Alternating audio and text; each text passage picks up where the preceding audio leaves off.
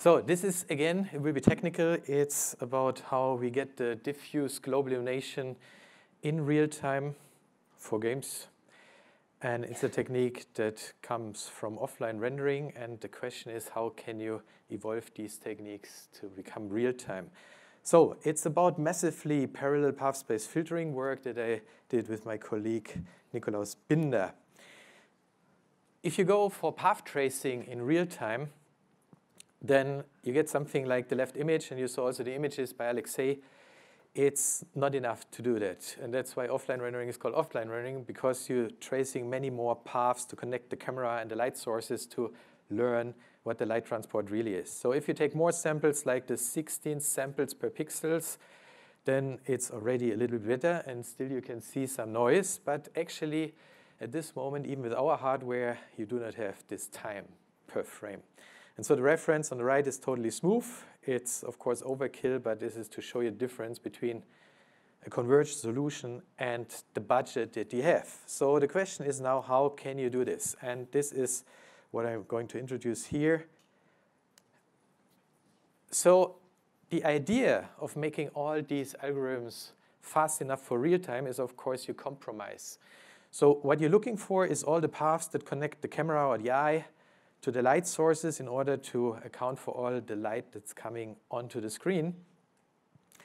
And the question is, so since we invented, or since we were selling ray tracing hardware, we did not really invent it, but now we have it in fast. The question is, what are the compromises to make this go real time?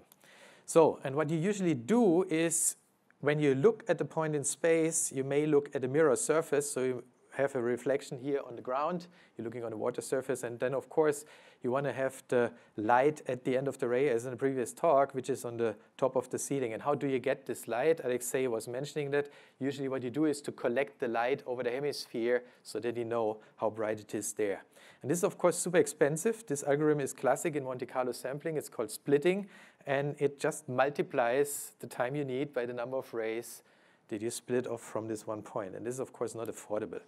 So, but if you look at what's happening in total, not only for this one path that I showed before, but if you look at all the paths that you shoot from the eye into the scene, then of course you see that actually you can emulate this a little bit. Instead of splitting it off, what you can do is you share with your neighbors, because you will have many similar paths going across the maybe specular floor if you look at the water.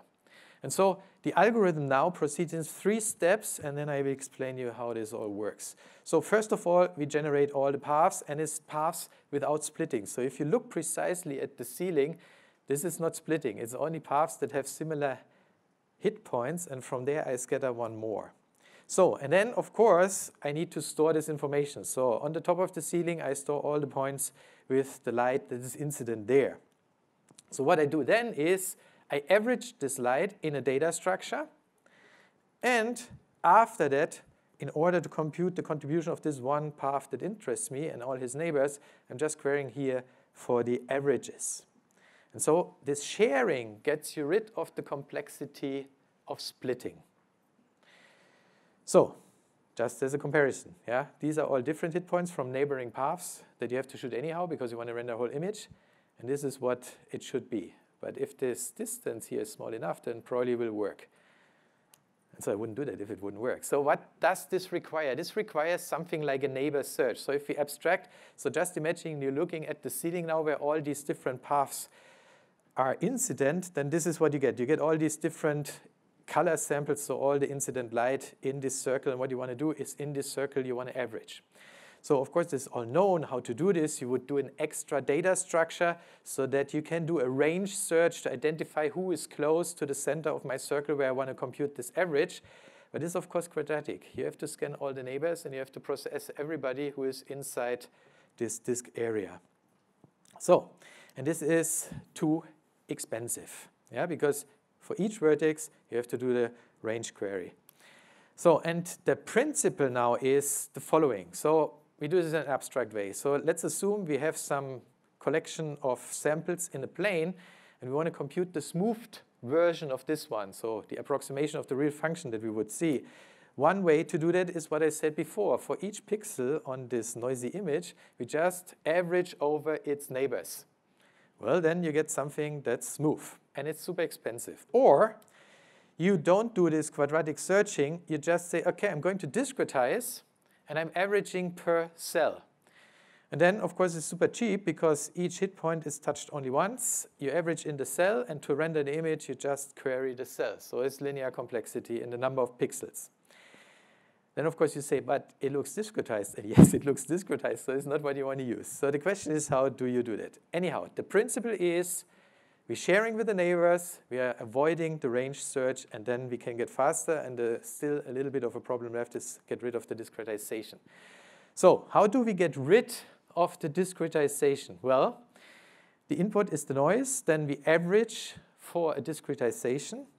And in order to get rid of the discretization, we do jittered access. So instead of accessing this for the pixel where we want to query it, we add a little bit of jitter. And so the discretization is hidden in noise. And then you might ask, but you just wanted to get rid of the noise. Yes, but you will agree that the noise on the right is much less than the noise on the left. And the noise on the right is guaranteed uniform, which means it's easy to filter. And so by the work that has been used for the Quake 2 ray tracing work, especially by the work that Christoph Schied did in his 2 HPG papers, you can do this filtering easily. Yeah? Just go to the source code, get it, and do it.